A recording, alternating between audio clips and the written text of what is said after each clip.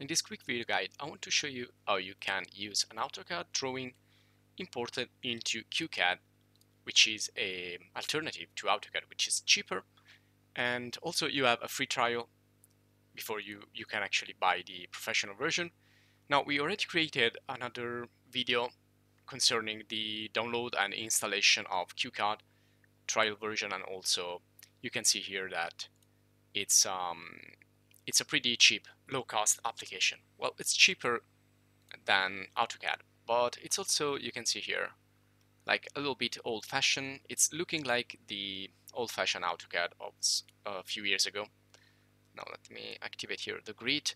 So essentially all we need to do when we want to proceed our work here in AutoCAD, for example, we receive a file in AutoCAD from a colleague or from a client, and we don't have AutoCAD and we want to use another alternative like QCAD or other CAD alternatives, we can just save the file or request the file to be saved in DXF format or DWG. You can also try DWG format, but it's better to save it in DXF.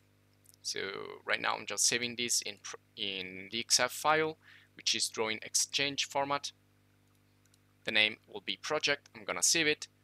Now this one here is in Italian, but don't worry because it's so simple. And if you want, you will find an entire video course in AutoCAD in English in our channel. Also, you can ask for assistance and questions also in the comments below. Okay, also you can give suggestions if you want to the community of the channel in the comments below. So once we do that, we just go here, File, and go to Open. And let's go and select. You can see here I can use either the XF or the WGs, but it is also SVG, which is vector graphics, scalable vector graphics. Well, essentially what we do in AutoCAD is computer-aided design, and what we basically do is create vector graphics. So drawings that are actually vector graphics, and sometimes you can use this also for graphic design. Now, usually you use this for architecture, engineering, industrial design, but sometimes you can also use it for graphic design and things like that. And when you do that, usually you will use the SVG format. Okay, this is the project, the XF. So I'm just gonna hit on Open. I'm just gonna wait a few seconds, and there you go. So everything that is visible here will be will be imported, and you can see down up here on the right the layer list, which is the same that we have here in AutoCAD. So we have layers that will help us to manage our project, to organize it, different colors, different line weights, and so on. Now again, everything will be explained in the AutoCAD video course if you go in the channel and look for the playlist for that video course. And right here you can see we have layers, so I can turn them on and off.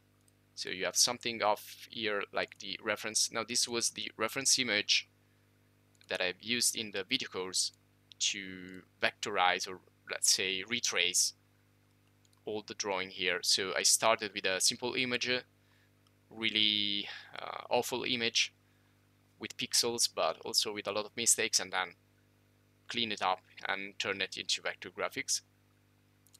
So this process is called tracing or vectorizing. And there you go. Now we find the same exact situation here, the same exact layers, and we can continue from here. You can see that you have the exact same color, and also here in QCAD you have similar tools that you have in AutoCAD.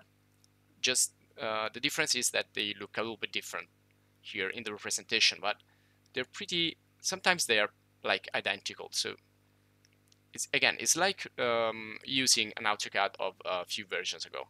So if you want the best in the market, probably you should go for AutoCAD. But if you want let's say low-cost alternative, still completely functional and with a nice interface, here you have panels and everything is well organized and displayed, you can go for QCAD. Now you also have other alternatives, so if you want to know more about other CAD application, you should check the playlist in the channel called CAD and BIM software. but also please check our other video courses and video guides in the channel. So if you enjoyed the video, please subscribe and stay updated. And if you want to give us a little bit of support, you can join the channel as a supporter. And again, write your comments, write your questions, suggestions, anything that can be useful to the community. So this is it for this video. Thanks for watching and see you in the next one.